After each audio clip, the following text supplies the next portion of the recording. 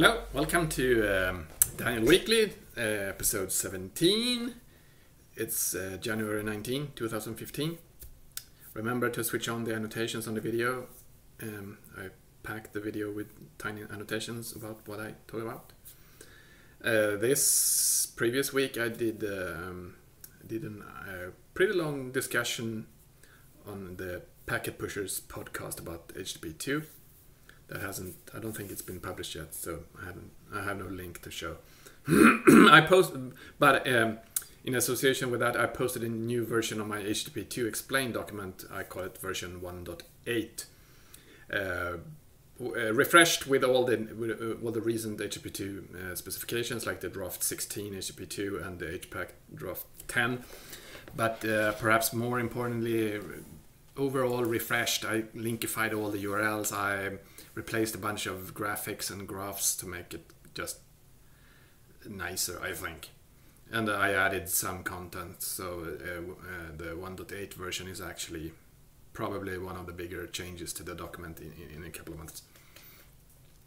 So otherwise I landed the Firefox bug 1008091, which I also blogged about, is about changing networks while running Firefox. And the specific part in the series was for Firefox OS and for Linux.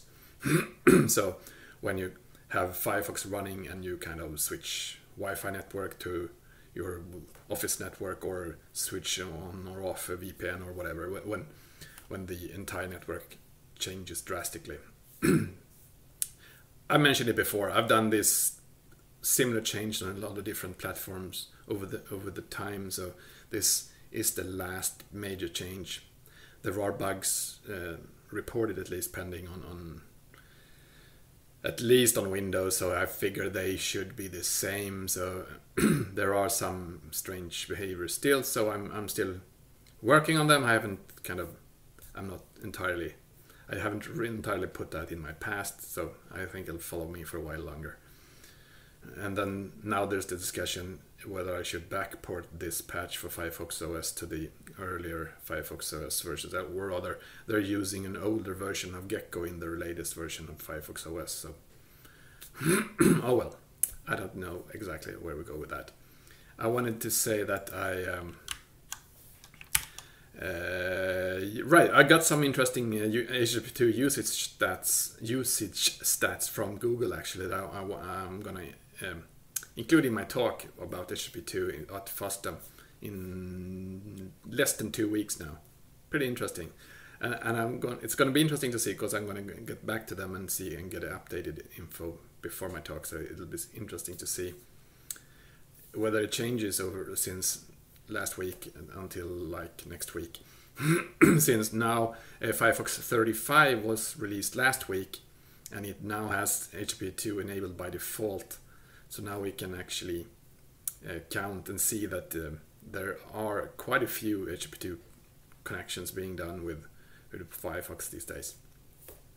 And I know that in Chrome 40 is also going to enable it by default. I'm not sure when Chrome 40 is going to be released. Soon, I think. Who knows? Someone knows. I wanted to mention that this is episode 17 now then of my daily blurb here. So I went in and checked at YouTube's these fancy there's a dashboard for all the videos I put up, and I can see kind of where people come from, how they watch these videos, and who they are. I don't know how exactly they keep track of everything, like who you are, or which gender you are, or how old you are, or whatever. But it is still interesting that out of you, my viewers, you're coming from US, Sweden, Germany, UK, and India, the top 5 countries in the world, and then France, Russia, Canada, Brazil, and Netherlands. Apparently 89% watches this on a computer, 3% on a tablet, 7% on a phone. Crappy stats. Apparently 2.8% of viewers of this series are female. 2.8. Yeah, I don't know what to say about that. I do want to mention that I just spiced up refreshed the web page again, the curl web page. So now we have an openhub link on the left side on the front page, and I modified all the links on in the style sheet. Since I think, I don't know why I didn't do this before, but I think the underscored links are generally rather ugly. It makes things it's harder to read when you read a big page with a lot of underlined links. I think it flows easier if they're not underlined. So I just modify that. So now they're this. When you hover above a link, it changes to the reverse or whatever. I think it looks better. But then I'm not a web designer, so I'm sure there's a lot of opinions. I know that there are a lot of opinions that the curl website is ugly as whatever is ugly. But, you know, I'm not a designer. I can't do websites. I can put stuff in there, but I can't make it look good. And that's not just who I am. So, that's about it. Otherwise, this previous week, there's been this awesome discussion in the Apps Discuss mailing list and the IETF about what is a URI. And there's been a fierce discussion about the URI, URL, IRI, and also these... IRI is the RFC 3987 and the URI is the 3986, and they are kind of what the IETF has specified. But then the old URL that we're all kind of speaking about in everyday terms, it doesn't really exist anywhere. Nothing is URLs these days. But potentially there could be, or what you enter in an address bar in the browser is really not conforming to either URI or IRI. So there's this discussion what to do about it, and I think it's been hilarious reading, and I participated a little bit there too.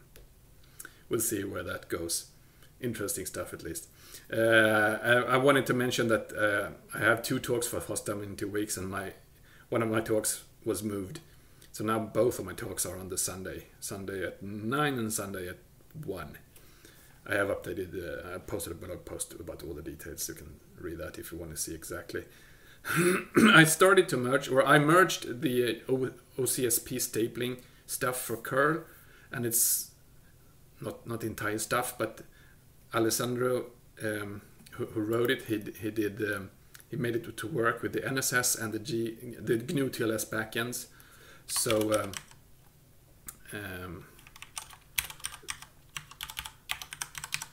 so that's what I've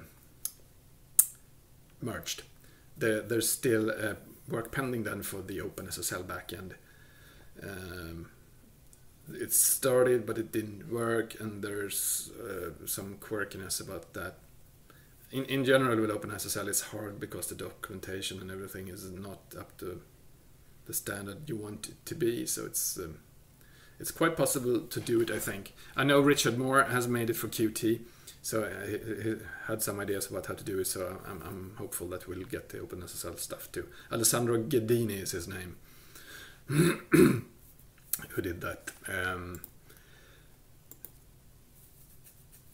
I'm now back to working on the Firefox bug 237623, which is the prematurely cut off HTTP transfers. When you download something that says content length very big and it gets cut off before you get all the data, to make Firefox alert about it.